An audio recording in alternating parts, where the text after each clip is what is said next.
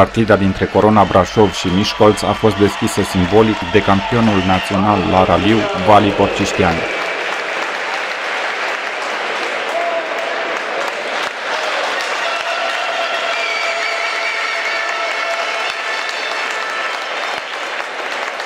A urmat un meci cu evoluții surprinzătoare de scor, cu multă tensiune și un final dramatic, soldat cu infringerea brasovenilor. În prima repriză a întâlnirii, lupii au deschis scorul prin Martin Saluga, fapt ce putea fi interpretat un început de meci cu dreptul.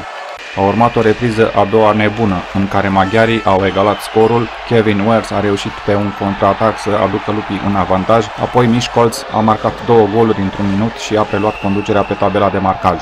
În a treia repriză a început recitalul lui Zsolt Molnar. În primă fază, brașoveanul a egalat scorul. Maghiarii au preluat din nou conducerea cu doar 2 minute înainte de final. Antrenorul Greg Lindqvist a cerut un timeout, însă a fost refuzat de arbitri. Suedezul a decis să riște și l-a retras pe Polți din poartă și a introdus un jucător pe gheață. Superioritatea numerică din atac a dat roade, iar Molnar a reușit egalarea cu doar 17 secunde înainte de încheierea reprizei.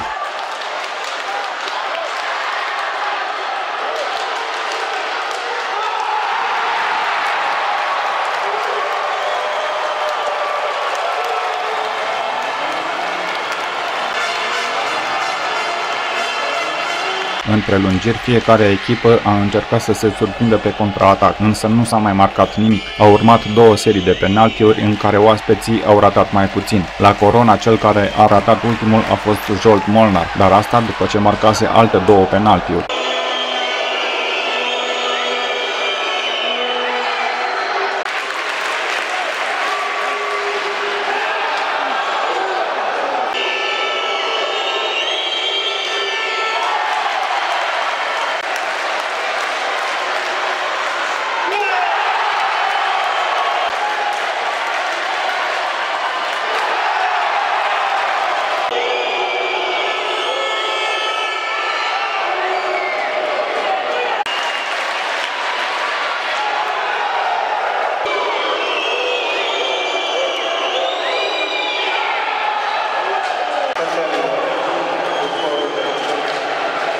Lupii au câștigat astfel un punct cu dificultate și se mențin pe primul loc în clasament, având 2 meciuri jucate în plus față de a doua clasată, Bab Docle.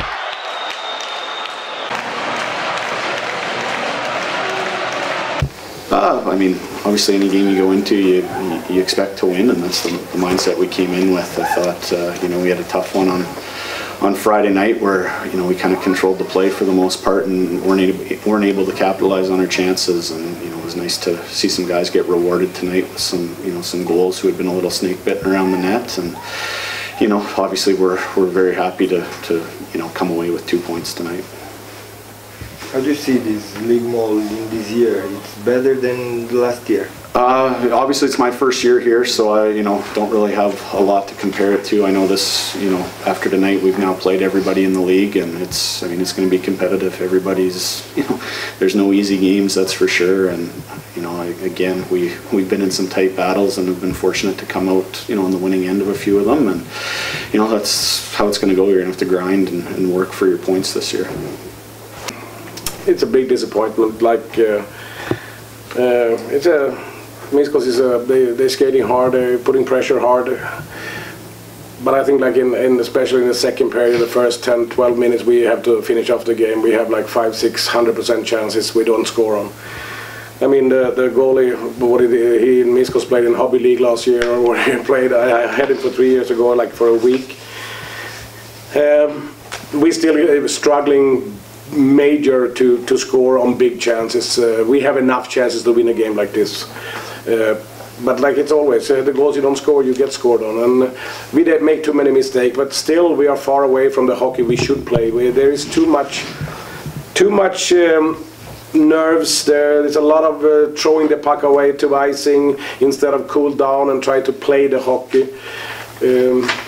I'm happy for Molnar Zsolt that he stepped up and scored 2 goals tonight. Then we have the same here again, Kevin scores in a PK defenseman. There is too many forwards still who produce too little right now, and it is every game it's a battle this year. There, like I said it from the first day, I say it after the 10th game, there is no easy games. And but to give up 2 points to Miskolci at home ice, that is very, very bad. I'm I'm upset the way that we can't finish off the game of the quality of the forwards we have, especially. Okay, that we have to go around with 5 defensemen tonight, and then 4 defensemen when you get a 10. But that's life. It's 10 or 46 or 48 games we play in the regular season, so we still have a lot of work for us. You started strong the third period, then something happened. Came the 2 minutes, and everything's... Yeah, we know the story about the guys in black and white. I don't remember the names, but they have some funny calls. Like before Miskolci scored a goal, there were 6 men for at least 30 seconds. But then we get a penalty. But it doesn't matter. It's like we can't every game after talk about the refs. The refs. They have their life. We have to focus on our job, and like we have to score goals. We have a lot of chances where we have to score. Even Miskolci have chances where Paul make good saves. But I think especially in the second period, we have like 3-4 like where I think even my grandmother should score.